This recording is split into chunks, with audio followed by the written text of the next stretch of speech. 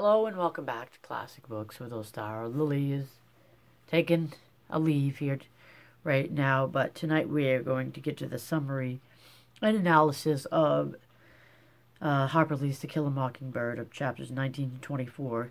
And just as a reminder, if you would please subscribe, like, comment below, and hit the notification bell. And as always, please stay safe and healthy. And let's get to the video. Chapter 19. Tom Robinson is called to the witness stand. He tries to put his left hand upon the Bible, but it is a futile effort as his left arm is entirely non-functional. The arm simply slips off the Bible again and again. Finally, the judge tells him his effort is sufficient, and he can take the stand. Atticus questions Tom, first asking whether he has ever been convicted of a crime. Tom explains that he was once convicted of a fighting because he could not pay the fine that would have released him. In an aside, the narrator explains that Atticus is showing how honest Tom is and that he has nothing to hide from the jury. Next, Tom gives his account of the Ewell incident. In Tom's version, he says he passed by the Ewell house every day on his way to work at Mr. Linkdee's farm, where Tom picks cotton and does other farm work. Tom confirms that one day last spring, Mayella asked him to chop up an old shiffer robe with a hatchet, but that was long before the November day in question. And just recall that shiffer robe is like a chest of drawers. After Tom performed that favor for her, Mayella often asked him to help her with odd jobs around the house as he passed by. She offered him a nickel the first time, but he refused payment, knowing that the family had no money. He said he helped her out because she didn't seem to have anyone else to help her, and that he never went out to the Ewell property without being invited. Scout thinks about how lonely Mayella is. She's so poor that white people won't befriend her, but black people will avoid her because she's white. Atticus asks about the events on November 21st of that year. Tom says that he passed the Ewell house as usual, and everything seemed very quiet. Mayella asked him to come inside and fix a broken door, but when he got inside the door didn't look broken. Then Mayella shut the door behind him and said she had sent the children to town to get ice cream, having saved for a long time to be able to give each child a nickel. Tom starts to leave, but she asks him to take a box down from on top of another shiffer rope. As Tom reached for the box, Mayella grabbed him around his legs. He was so startled that he overturned a chair. Next, she hugged him around the waist and kissed his cheek, and as Tom said that she never kissed a grown man before, and she might as well kiss a Negro. She says what her pap do to her don't count. Oof. Mayella asks him to kiss her back, and Tom asks her to let him out of the house. However, her back is to the door, and he doesn't want to force her to move. He knows that as a black man, if he lays a hand on her, he could later be killed. Then Mr. Ewell arrives, happens upon the scene, calls his daughter a goddamn whore, and tells her he will kill Tom. Tom runs away in fear. Mr. Gilmer questions Tom next, and he does so fairly aggressively, addressing him only as boy. Mr. Gilmer tries to get at Tom's motivation for helping Mayella, insinuating that he must have had ulterior motives for helping her. Tom finally says he just tried to help because he felt sorry for her, which stirs up the audience considerably, as it is unacceptable for a black man to feel sorry for a white woman. Mr. Gilmer asks whether Tom thinks Mayella was lying about asking him to chop up the shiffer robe in November. Tom avoids a potential trap by saying he thinks Mayella must be mistaken in her mind about this and everything else. Mr. Gilmer asks why Tom ran if he had a clear conscience, and Tom said he was afraid of being tried in court for not for what he did, but for what he didn't do. At this point, Dill starts crying, and Scout takes him outside the courthouse. He says he can't bear to watch Mr. Gilmer behaving so disrespectful toward Tom. Scout says that all lawyers do that, and Mr. Gilmer didn't even seem to be trying as usual today. Dill points out that Atticus isn't like that. A sympathetic voice behind them agrees that it makes him sick, too. They turn to see Mr. Dolphus Raymond. Chapter 20. Mr. Dolphus Raymond is known as the town drunk because he always carries his drink in a brown paper bag and tends to sway a bit in his walk. Hey, Jamie. Mr. Raymond is also married to a black woman and has mixed children. Got another kitty on here. and has mixed children. When running from the courthouse, Dill and Scout run into Mr. Raymond, and he offers Dill a sip of his drink. Scout is wary, but Mr. Raymond promises Dill it will make him feel better. Remember, it's only Coca-Cola. Dill takes a sip and discovers Mr. Raymond is hiding a bottle of Coca-Cola in his infamous paper bag. Scout asks why he does such a thing, and Mr. Raymond explains he feels he has to give the population some reason for his odd behavior, being friendly toward black people. Mr. Raymond believes it is easier for people to handle strangeness when they have a reason to explain it. Thus he pretends to be a drunkard. He says he thinks that children like Dill, who is so upset over the trial, haven't lost the instinct that tell them that it is wrong for white people to give hell to black people without consideration for their basic humanity. Scout and Dill return to the courtroom, where Atticus is beginning his speech to the jury.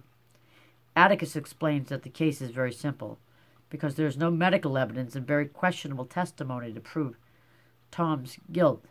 Atticus explains that Mayella has broken a rigid and time-honored code of our society by attempting to seduce a black man. He acknowledged her poverty and ignorance, but says, I cannot pity her. She is white. I mean, it sounds to me like she probably couldn't. She was very lonely and no one else wanted her, and so she figured she'd try to go with a black man. She just sounds like a very lonely person, but still not right what she tried to do. And then she ends up in the end, I think, getting him killed, as you can see. He explains that Mayella followed her desires, even though she was aware of the social taboos against her actions. Having broken one of society's strictest codes, she chose to put the evidence of her offense, namely Tom Robinson, away from her by testifying against him. Atticus accuses Mayella of trying to rid herself of the source of her own guilt. Atticus suggests that Mr. Ewell beat his own daughter, as shown by Mayella's bruising on her right side. Mr. Ewell leads predominantly with his left. While Tom can't punch with his left hand at all, Atticus points out that the case comes down to the word of a black man against the word of the white people, and that the Ewell's case depends upon the jury's assumption that all black men lied. Uncharacteristically, Atticus loosens his tie and removes his jacket, which Scout and Jem are astounded to see, because he never walks about so casually. In his final remarks, Atticus speaks directly to the jury, earnestly reminding them that there are honest and dishonest black people, just as there are honest and dishonest white people. He tells the jury that in a court of law, all men are created equal. The court is, however, no better than the members of the jury, and he urges the jury to do their duty. As his speech comes to a close, Scout and Jem see Calpurnia moving toward the front of the court. Chapter 21 summary. Calpurnia arrives with a note for Atticus from Aunt Alexandra, who is concerned that the children have been gone all day. The court witnesses this exchange, and then the children are pointed out to Atticus. He sends the children home, but allows them to return to hear the jury's verdict after they eat their dinner. The children return home, where Aunt Alexandra is sad to hear that the three of them, particularly Scout, were at the courthouse. Everyone eats and then walks back to court. The jury is still deliberating, but the courthouse is still packed. Usually people leave to go eat or walk around the square, but due to the weightiness of this case, everyone has stayed inside the courthouse, eagerly awaiting the decision. Everyone is silent and still, and Scout feels a sensation of chilliness in the room. Finally, the jury returns. Scout notices not a single member of the jury looks at Tom, and she takes this as a bad sign. Smart child. Meanwhile, she and Jem can't believe that anyone could convict Tom because he is so clearly innocent. Judge Taylor polls the jury, and every man declares Tom guilty. Atticus whispers something to Tom, then exits the courtroom. All the black people on the balcony rise to their feet to honor Atticus as he passes them. Chapter 22. Jem is crying and angry. He thought that the case was clearly in Tom's favor. Atticus is exhausted, and when Jem asks him how the jury could have done it, he responds, I don't know, but they did it. They've done it before, and they did it tonight, and they'll do it again. And when they do it, hi, girl. Seems like only children weep. However, the next morning he explains that there's a good possibility. Here's Jamie. Let me find, where I was at. However, the next morning he explains that there's a good possibility for the case to be appealed in a higher court. Calpurnia reveals that the black community has left Atticus Hi, girlfriend. All sorts of appreciative gifts, including chickens. Bread and produce that have filled the house. Upon seeing this generosity, Atticus's eyes fill with tears. He says he's very grateful, but tells Calpurnia that they shouldn't give him such things when times are so hard. Dill comes by for breakfast and tells everyone that Miss Rachel thinks that if a man like Atticus Finch wants to butt his head against a stone wall, it's his head. The children go outside and Miss Maudie saves them from Miss Stephanie's nosy gossip by inviting them over for cake. Miss Maudie says that Atticus is someone who does other people's unpleasant jobs for them. Jem is discouraged and disappointed with the people of Maycomb, whom he formerly thought were the best people in the world. He thinks that no one but Atticus worked on Tom's behalf. Miss Maudie points out that many people helped, including Mr. Tate, the sheriff, the black community, especially Mr. Taylor, the judge who offered Atticus the case in the first place. Mr. Tate assigned Atticus to the case because he knew Atticus would truly dedicate himself to the cause. Miss Maudie says that even though she knew Atticus couldn't win, he did manage to keep the jury out in discussion for longer than anyone else could, which is an achievement in and of itself. She says, "We are making a step. It's just a baby step, but it's a step." As they leave, Dill says he wants to be a clown when he grows up because there ain't one thing in this world I can do about folks except laugh, so I'm going to join the circus and laugh my head off. The children see Mr. Avery, Miss Stephanie, and Miss Rachel discussing something with animation in the street. Apparently, Mr. Ewell saw Atticus by the post office, spat in his face, and told him that he'd get him if it took him the rest of his life. Chapter 23, summary. Atticus is unconcerned about Mr. Ewell's threat and tells his worried children that Mr. Ewell, who has been publicly discredited by the trial, just needs to feel like he is retaliating against someone, and that better it be Atticus than the Ewell children. Tom is being held on a prison farm, and his wife and his children are not permitted to visit him.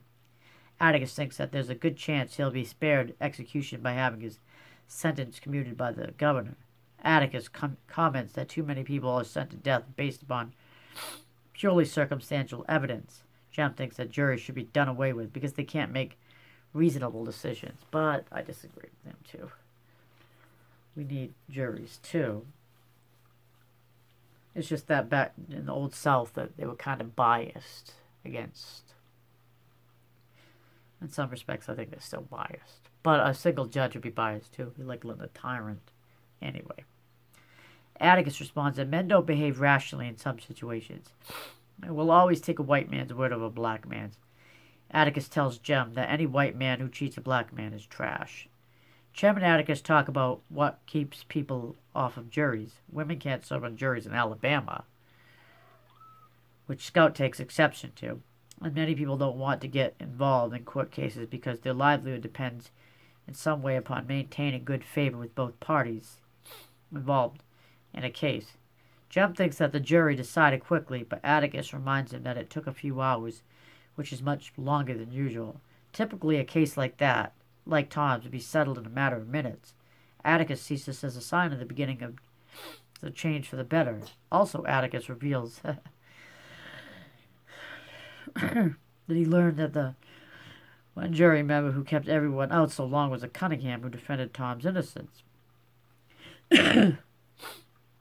Atticus thinks that all Cunninghams will stand solidly behind anyone who wins their respect without fail, and this incident at the jailhouse won the Finch family great respect.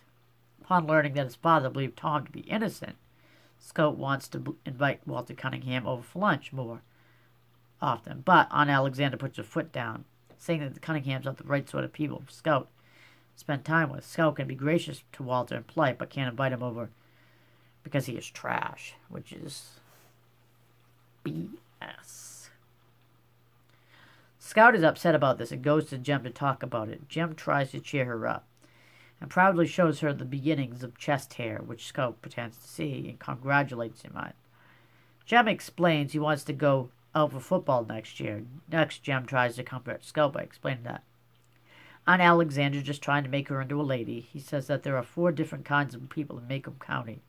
Ordinary people like themselves, people like the Cunninghams in the woods, people like the Ewells by the dump, and black people. Each class looks down upon and despises the class below it. The two try to resolve exactly what separates and distinguishes the categories of white people. You know, that's one thing I like about animals, that they don't look down upon each other. Only people. Humans are just a scourge. Background doesn't seem to matter because all the families are equally old. Jem thinks these class definitions have to do with how long the family has been literate. Scout disagrees and thinks. There's just one kind of folks. Jem says he used to think so as well, but he doesn't understand why they despise one another if that's the case. Jem seems very frustrated with society and adds that maybe Boo Radley stays inside because he wants to. Because he doesn't want to be part of the BS. Who needs it? Chapter 24. Jem and Dill have gone swimming and wouldn't let Scout come along because they were planning to skinny dip. Aunt Alexandra's ladies over for a meeting of the Missionary Society of Maycomb and keeps Scout in attendance in order for her to learn to be a lady. The women discuss the plight of the Maroona people, a non-Christian group in Africa who are said to live in squalor, to being converted thanks to the efforts of a missionary named J. Grimes Everett. You know, kind of interesting, and I'm not saying anything bad about Christian people, but I mean, there were people around before Christians. So, were they bad before the Christians came around, or the heathens? No. Human races, I don't think I understand them myself. Okay. Scout doesn't enjoy being around women, but does her best to take part. The discussion moves toward the topic of Tom's wife, Helen. Apparently the black cooks and field hands in town were discontented during the week after the trial. One of the ladies comments on how much she dislikes a sulky darky and says that when the black female servant was slow to perform her duties following the trial, she reminded her that Jesus never complained. Another lady says that no amount of education will ever make Christians out of black people, and that there's no safe lady in her there's no lady safe in her bed these days. I mean, Christians have only been around for a few thousand years. So, how could they think that they, the Almighty takes exception over them? I mean, I've got nothing against people that are Christian or whatever. I mean, my was always Christian. But I just don't get it. I never did. I guess I could never wrap my mind around how other people could decide that they were right and other people were wrong, and then kill over because you're right and I'm wrong. And I never could wrap my mind around that injustice. And I don't know. It's just, I know I'm not perfect, but I know I never could wrap my mind around something like that. How other people can treat each other badly. I just don't know. I don't want anything to do with people like that. I'd rather be alone. I'd rather be alone. My cats. I mean, I have somebody in my life, and he's a good man. But I don't know if I felt like he was like that, I would, and he's not. Anyway, let me get off my soapbox and off my. I'm not trying to say that I'm better than anybody else. I just can't wrap, and in the way I think, but I just can't wrap my mind around other people thinking they're better than other people.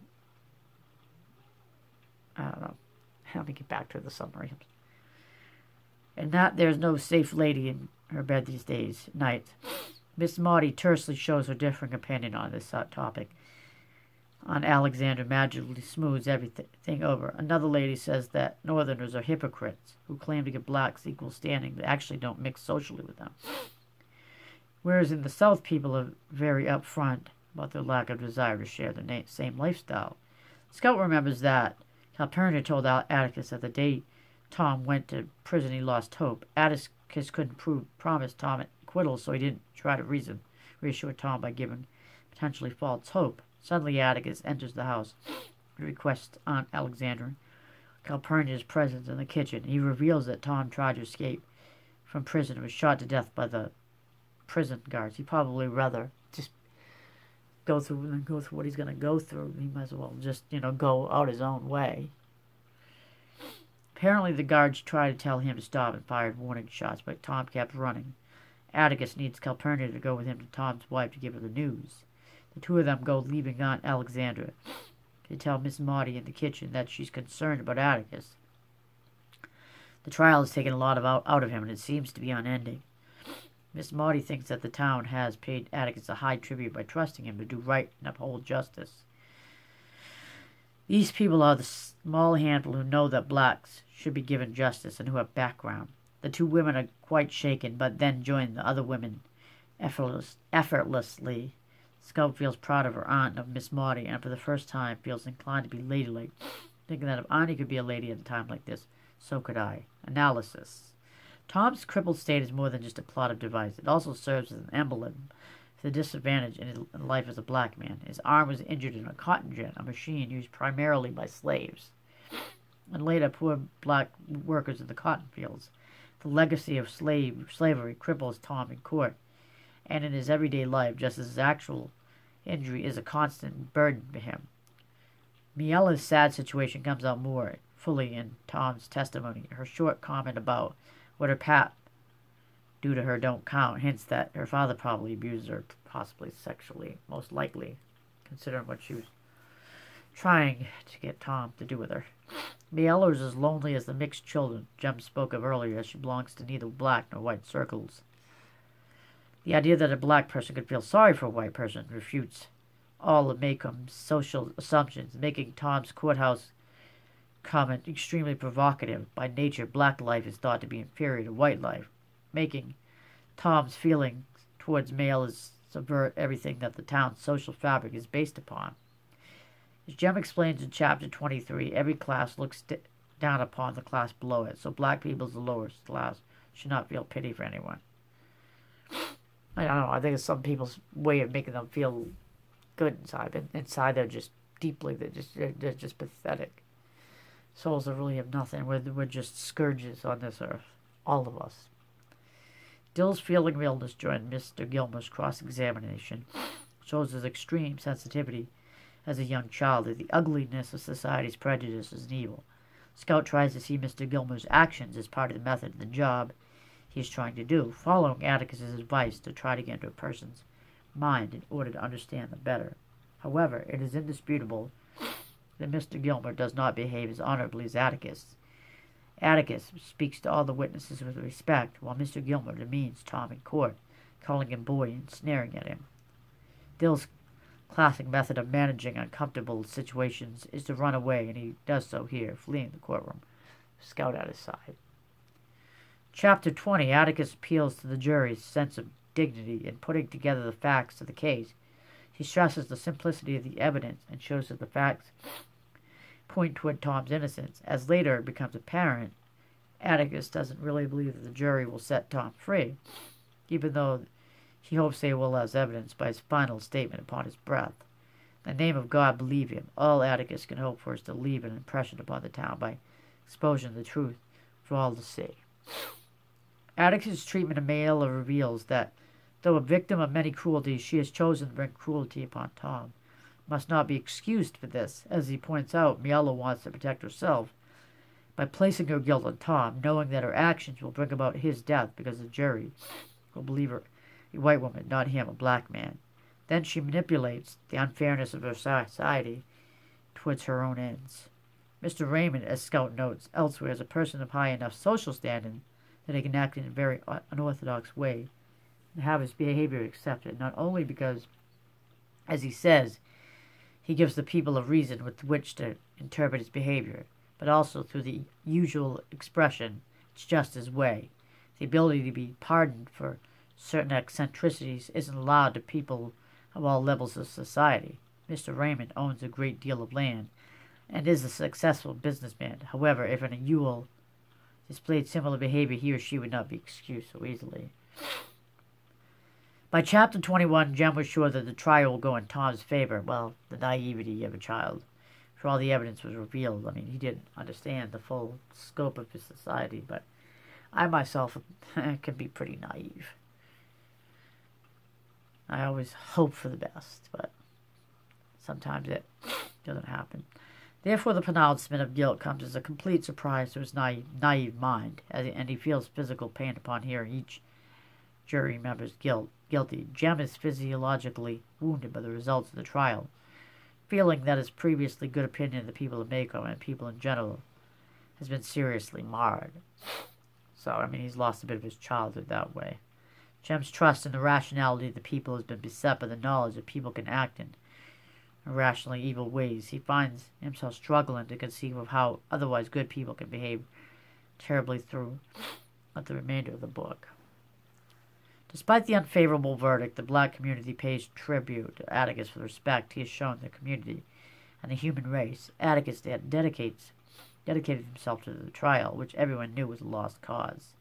I mean, there are always those good people out there. He tried as best as he could to allow Tom to go free and worked to teach the townspeople a lesson by exposing the unfairness of their collective opinions. Just as he fathers Jem and Scout in good moral virtues, he tried to teach the town a lesson and infuse them with more virtuous ideas. In Chapter 22, Atticus reaches a point of frustration immediately after the trial, but his usual optimism returns the next day when he begins talking about the chance for an appeal. Though he acknowledges that they'll do it again and understands the reality that evil will always persist in some form, he seems to need to believe that there is hope for the future and the inherent goodness of mankind in order to keep himself going. Exhausted and pessimistic the night after the trial, he seems restored the next morning, as if his ability to exist and his hope are closely intertwined. Miss Marty makes Jem aware of an entire network of people who are quietly working in Tom's favor. Her use of the word "we" to represent them not only creates the sense that there is a cohesive group with a communal vision, but also makes the children feel like they are now included as part of it. The trial has affected their lives in many ways, and now they are aware that they are, by default, going to be part of the ongoing aim of taking steps towards fairness and equality. Dill's comment about being a clown follows his tendency for escapism. He finds reality so difficult to manage that he defines himself in another way, a separate reality where he can be safe from the trauma that Jem feels and the confusion that Scout feels as a result of being so closely in a time with the town's event. Dill also seems to typify a certain type idea of the work of the artist in his efforts to create a separate reality of himself that serves as a vantage point from which to see the events going on in the world. He receives things well, but will not become caught up in them. He will treat everything as a performance that is ultimately meaningful, only in that it is a reaction against the real. Atticus is overly hopeful again in Chapter 23. His opinion of Mr. Ewell shows a lack of understanding the ultimate possibility for evil inherent in some people. Jem is unsure whether people can be trusted to serve on juries based on the jury that served in Tom's case. And Atticus points out some of the factors that make juries less than ideal. Some people are not willing to do right by serving on a jury because they fear public opinion. For instance, the shop owner would not want to lose business by sitting on a jury in a dispute between two customers. Fear seems to be the main motivating factor that makes individuals shirk the task of upholding what they know to be right. Also, Atticus points out the state itself is unfair by not allowing women, or for that matter blacks, to serve on juries. Even after all the events of the trial, Scout continues to believe that all people are the same. She believes all people are folks, that they are neither all good nor all bad, and sometimes they act out of weakness. I like that about her. She's mind of a child, but that's good. She can't determine what makes her family better than the Cunninghams. Well, she's right, they're not. Jem seems to still want a reason to explain why. Some people act the way they do. He feels that he has outgrown Scout's viewpoint and needs a new one that is calibrated to his more mature mind. His comment about Boo shows that on the whole he is feeling mistrustful towards humanity. Understandable. Just as Chapter 12 gives insight into black society in Maycomb, Chapter 24 gives insight to white women's society. Scout's experience with the missionary society is somewhat mixed. She observes the hypocrisy with which the women try to do good for a remote culture like the Marooners, but neglect the need and sufferings of the black community in their own town. Particularly disconcerting is the way the women discriminate freely against blacks, complaining about sulky darkies and making ridiculous insinuations that black men, spurred on by the trial, will start coming into their beds. The women provincialism comes out when they speak of the Marooner people. It is evident that they have no understanding of how another way of worship could be just as spiritually meaningful as the religion they have always known. Like I said, these religions have been around a lot longer than Christianity. I mean, are all those people going to hell? I mean, it just doesn't make a whole lot of sense to me. And I'm not saying, like I said, I don't see anything wrong with, I believe personally, this is my thought, no, religion.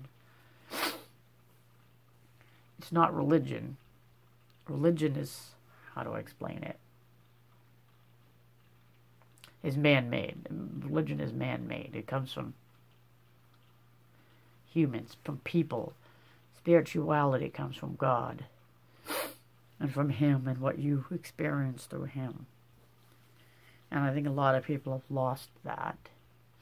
And that's why they think that somehow they think they're better than other people because other people live differently. And that's just not true. I mean, some people, unfortunately, are not blessed with that. They're a little more handicapped intellectually, but that does not make anybody any better. Miss Marty is the only woman. Let me see where it was.